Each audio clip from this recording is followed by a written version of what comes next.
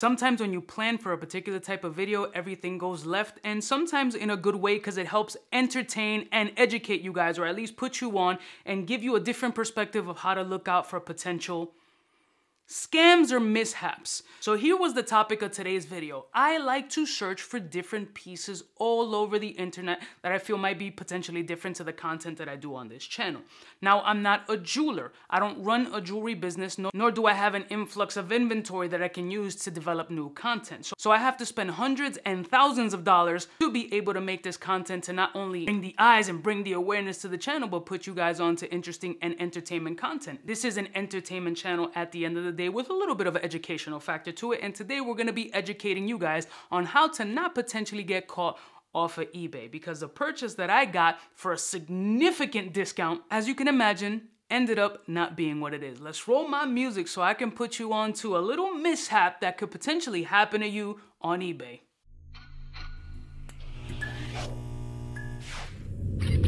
I'm kind of a big deal.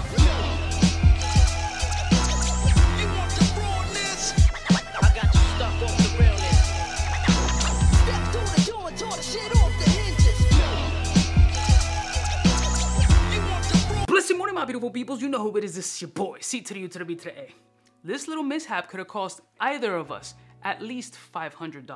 $500 is a lot of money to anyone. I don't care how much money you're getting. 500 bucks is 500 bucks, especially when you might be allegedly trying to get scammed out of that $500. Now, I'm not gonna put the blame 100% on the seller. But let's be clear, if you're selling these types of pieces and you got, you should do a little bit more research. But hey, things happen, right? Thank God for eBay and PayPal protection. But I'm gonna put you guys on to how I got caught up in this mess in the first place. So in looking for different pieces for jewelry to make content and to add in my collection or potentially flip and sell, I was looking for men's jewelry that I haven't showcased on this channel. And what I haven't showcased on this channel a lot is designer jewelry. So I wanted to do something that kind of ties into everything I've been doing, the designer edge. So one of the brands that I decided to look up was David Yurman. Very popular in the 925 silver space. I'm now getting more into silver pieces. So I thought, hey, let me do something with a precious stone and David Yurman designer jewelry. Now, when you look at David Yurman jewelry or think of David Yurman jewelry, the thing that comes to my head is ripped jeans, distressed jean jacket or distressed boots, Hollywood rocker style, big hat with pins in them, a Miri ripped shirt or acid wash jeans, and then 925 silver jewelry. But these are people with paper, so they'll add precious stones to it. Now, David Yurman does do actual diamonds in 925 silver, which I thought would be an interesting addition to not only my collection, but to show you guys on the video. So I happened to find an auction that was going on for a David Yurman streamlined 3-row diamond ring, 925 silver, potentially pre-owned, because it was an auction and the auction was climbing pretty quickly. So I put in a bid that I was like, there's no way I'm gonna win this for this cheap, and I ended up winning for sub $500 a David Yurman 3-row streamline ring, which for me, right from rip, if you guys don't know what the streamline is, it's this. Look at the price tag on this puppy. So for me to get it sub $500, even used, already that's like a, whatever's going on in your business, if this money can potentially help you get out of any situation or you're trying to do a flip. I don't know the situation, but here we go. So I won the auction, paid it immediately, and I just got the package today. And truth be told, I've seen enough jewelry pieces to identify when things give me a little bit of a red flag. So I'm gonna show you multiple red flags on this piece. And one of the things to keep in mind when buying on eBay, which again, I'm very happy that there's those eBay protection plans and PayPal, that the return process are very easy, because this is going back, and I'm gonna show you some examples of why it's going back and how they might potentially get you. Before we jump into some close-up shots, keep in mind, pretty professional eBay buyer. So I always look at the ratings, I read reviews. This person had great reviews. It wasn't just like 3 or 4 positive feedback, it was several hundred positive feedbacks, which also kind of caused a concern to me at this point as a consumer, how many people may have got, or again, allegedly, if they didn't know and they're selling these pieces thinking that they're getting a phenomenal deal, they may not see that they've been getting got. Again, don't know anybody's situation. You're not getting me. So I'm gonna show you some close-up shots and some examples of red flags that I've noticed on this ring, which is the 3-row David Yurman streamline, which is right over here. Gorgeous ring, very, very nice. And based on the description, it just listed 3-row David Yurman diamond streamline ring. So, I mean, you said David Yurman, You said diamond, you said streamline, there's nothing else that I need to ask, right? Keep that in mind. So let's go into some close-up shots, and I'm gonna show you a couple of examples of why I know that this is a David Yurman replica. But let's take a look. So I use standard resources that anybody else would use. The internet, comparing pictures, which can go a long way. Now I'm gonna give you some close-up shots as best as I possibly can to show you the different features of this ring that made me feel, something is rotten in the state of Denmark. So let me put the black gloves on. So here is the David Yurman ring. So the first thing that I noticed when opening this package is the beautiful setting and the stones, how bright and super shiny they are. Now, usually designers on the high-end spectrum use VS quality stones, so I'm not too surprised by the super shininess of the diamonds. However, the shininess of the diamonds wasn't what caught my attention, was the color and the kaleidoscope effect that these stones had right from rip. It was ultra shiny and very sparkly like a kaleidoscope. And if you guys follow my channel, you know that kaleidoscope fire resonates with one type of stone. But let's not jump the gun yet. The first thing that caught my attention was the setting, and I'm gonna put a side-by-side picture of the David Yurman ring off their actual website and the setting of this, and I'll try to do it as close up as possible. But in doing a side-by-side comparison and up-close pictures of both, you can see that the setting is different between the David Yurman pave setting and this particular setting. Not that this is done poorly by any means, but it's not the same as the David Yurman. So most of the David Yurman pieces on 925 silver has that nice black background, that oxidation type look in the silver to give it that rock star vintagey distressed kind of look.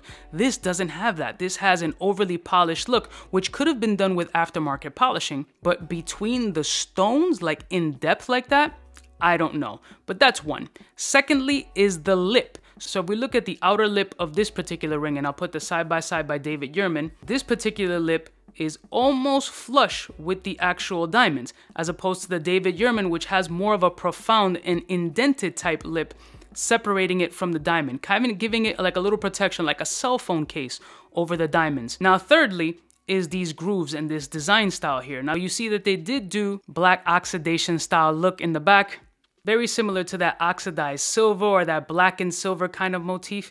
This one is kind of faint comparatively to the David Yurman one.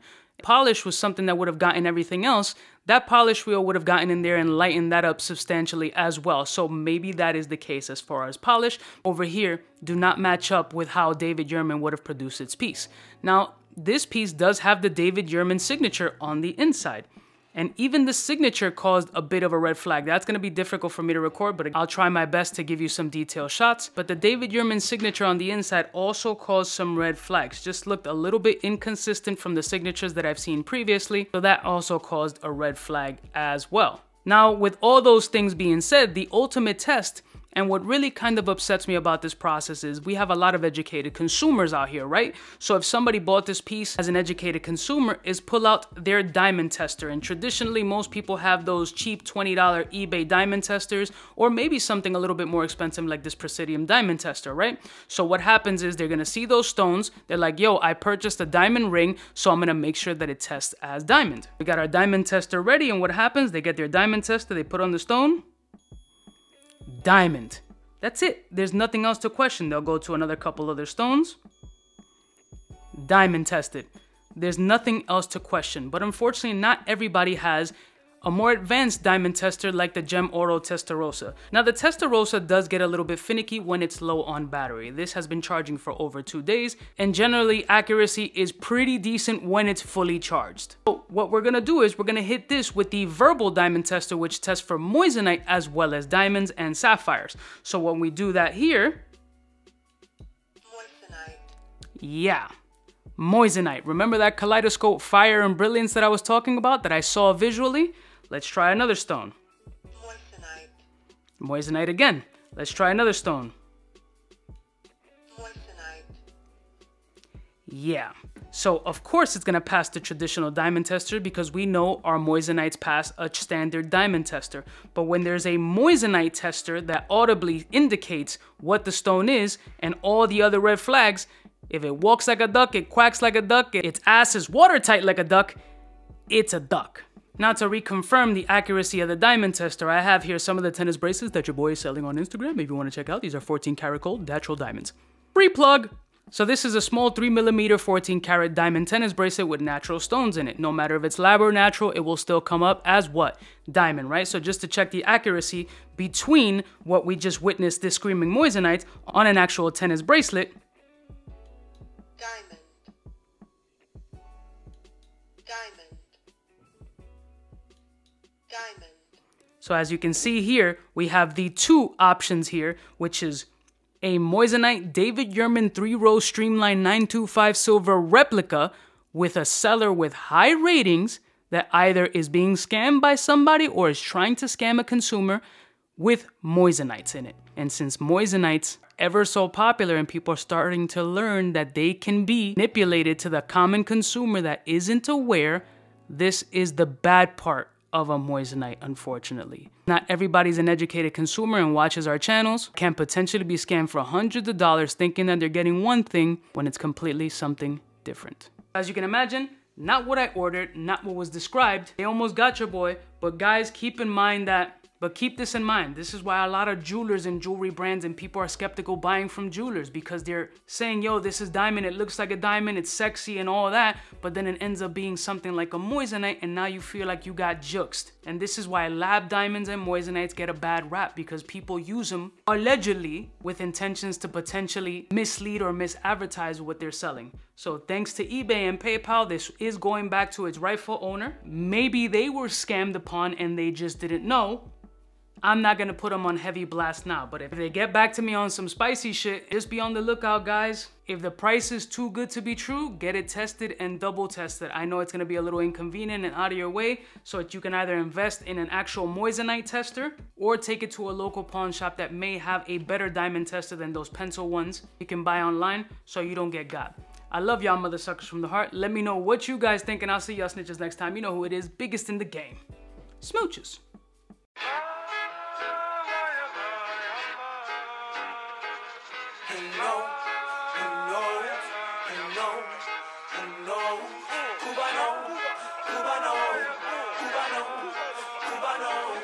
What's fresh?